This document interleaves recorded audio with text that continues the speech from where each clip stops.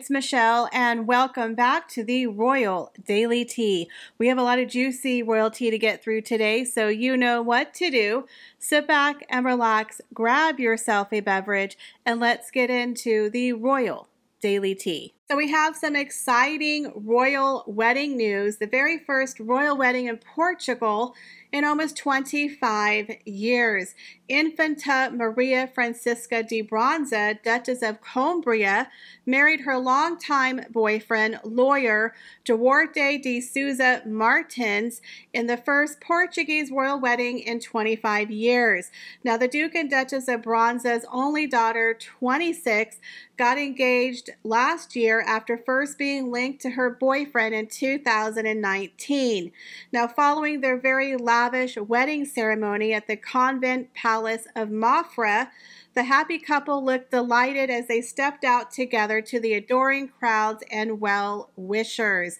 Can you just imagine the excitement of the very first royal wedding in 25 years? Now, the bride looked so pretty and elegant in a very simple ivory wedding gown that featured a sophisticated V-neck and long sleeves with a long skirt that billowed out with a matching long train.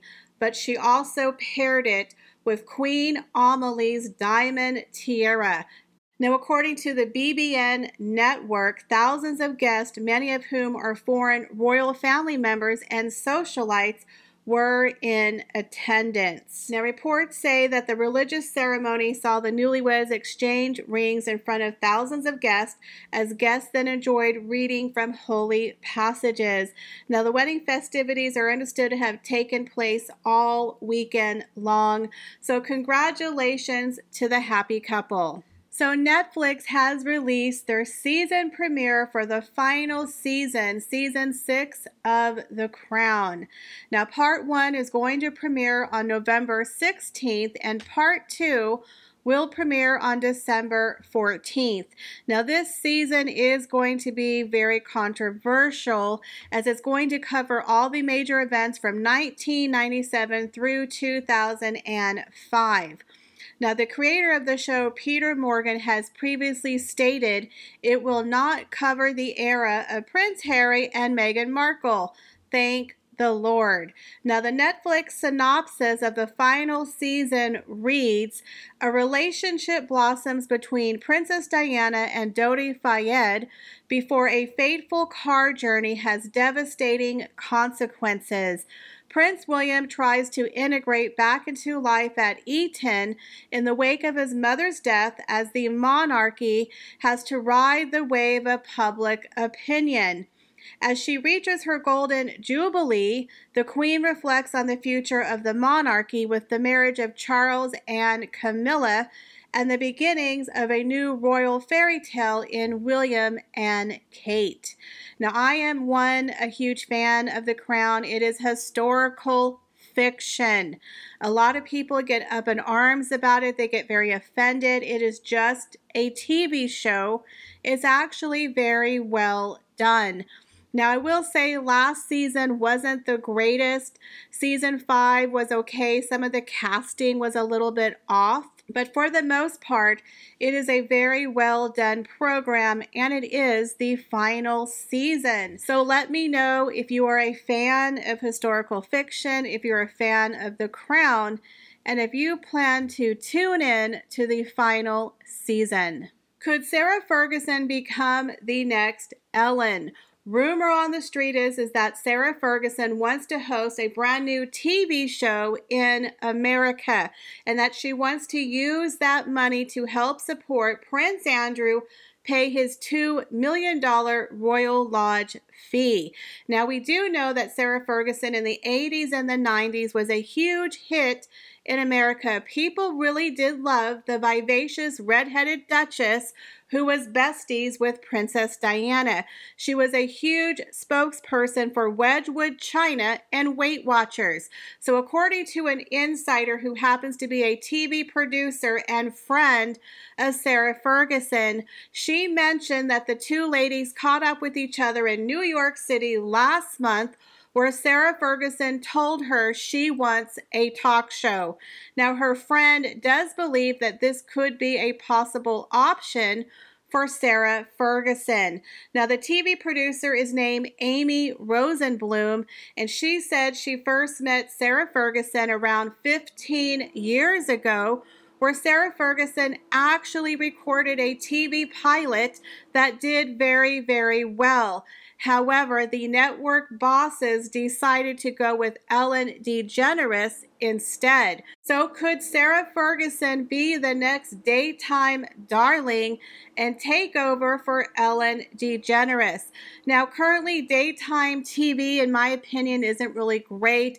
You have people like Kelly Clarkson and Drew Barrymore that have pretty successful TV shows along with The Talk and The View. So could Sarah Ferguson find herself in the hearts of Americans on daytime TV?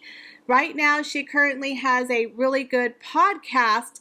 So who knows? Maybe she will become the next daytime darling. What do y'all think? Would you watch a TV show with Sarah Ferguson? So today is World Mental Health Day, and the Prince and Princess of Wales are marking today by participating in a forum to highlight how we can boost our mental well-being. The Prince and Princess of Wales arrived in Birmingham today, where they will host a youth forum to mark Mental Health Day. The Prince and Princess of Wales have been advocating mental health awareness on a number of occasions throughout their royal careers, and they feel very passionate about ensuring young people especially feel free and able to openly talk about the subject. They want to get the message across that in order to boost our resilience and our overall mental well-being, we need to strengthen our ability to recognize and manage our emotions.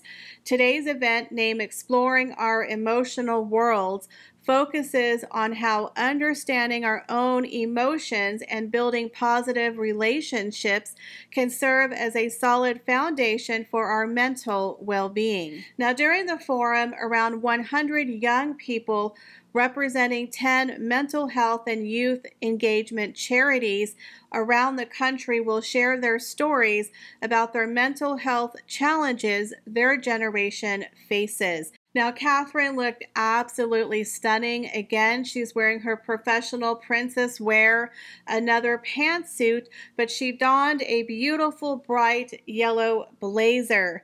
Now, she also wore a pair of earrings that were given to her in June by a grieving mother whose daughter had unalived herself at the age of 17 earlier this year. So she paid homage to that woman by promising to wear the earrings, and she looked absolutely lovely. So William and Catherine want to give young people a voice so they can explore what more they could do to understand and manage their emotions better, while also discussing possible solutions as they can look after their own, each other's mental well-being. Now, the royal couple also participated in a series of workshops focused on emotions, relationships, and community action along with the young participants.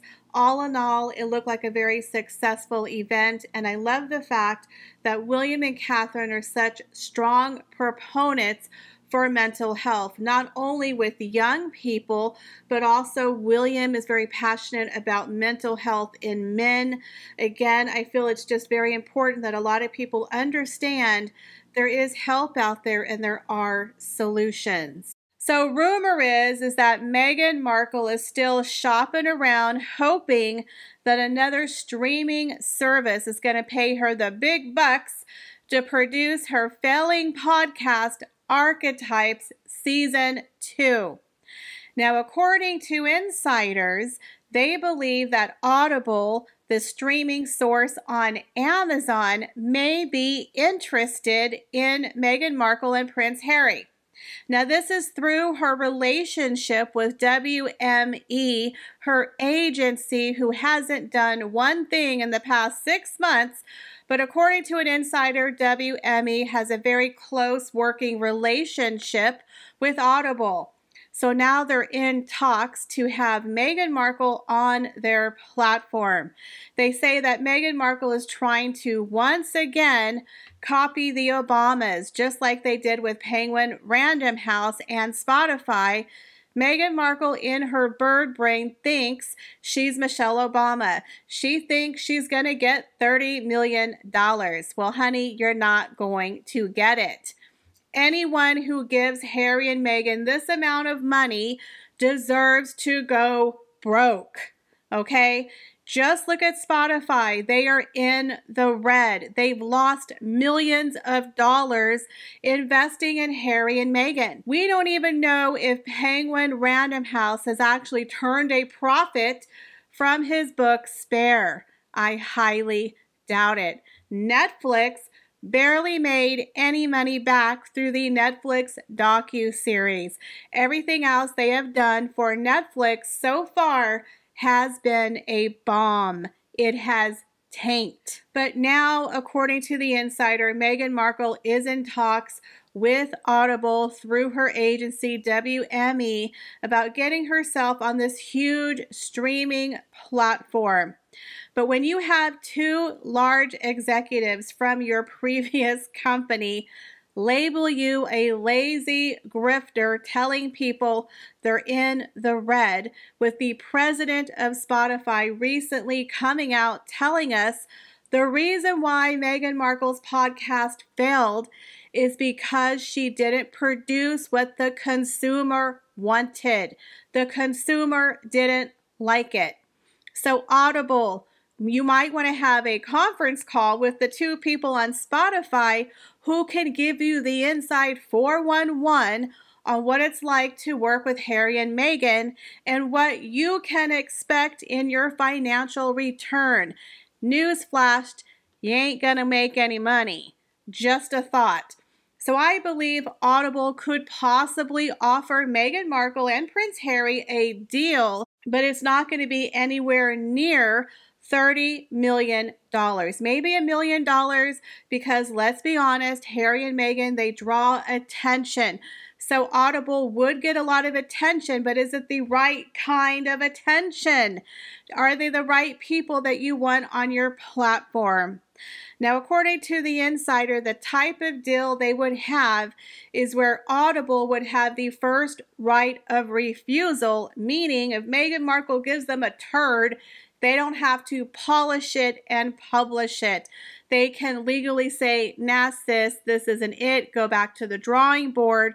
But that Meghan could take that product elsewhere. But again, if she's doing a podcast, I don't know how that's going to work. Because it seems like this could be one of those you scratch my back, I'll scratch your back type of backdoor deals between WME, who's probably begging Audible, please take Meghan, we can't get her anything, please take her podcast, you know, we'll get her cheap, just take the podcast. And of course, Penguin Random House, that relationship, they still have a contract with Harry and Meghan with 3 books coming out. So if Audible takes on this horrible podcast for Meghan, it could mean in the future they can get the audiobook rights once again for Harry and Meghan's future books. So in my opinion, it could be a deal because of those relationships with Penguin Random House and WME. You know, they're trying to get some favors, trying to sell this couple to anyone who will take them. So do you guys think this could happen? Let me know in the comments down below. Well, guys, that is all the royal news that I have for you today. Thank you so much for stopping by my channel. Please be sure to check me out on my other social media accounts, as well as the RDT merch, which will be linked for you down below. Now, I do plan to add some brand new designs just in time for the holiday season, so stay tuned. As always, thank you for being here, and I hope to see you in the next video. Bye, guys.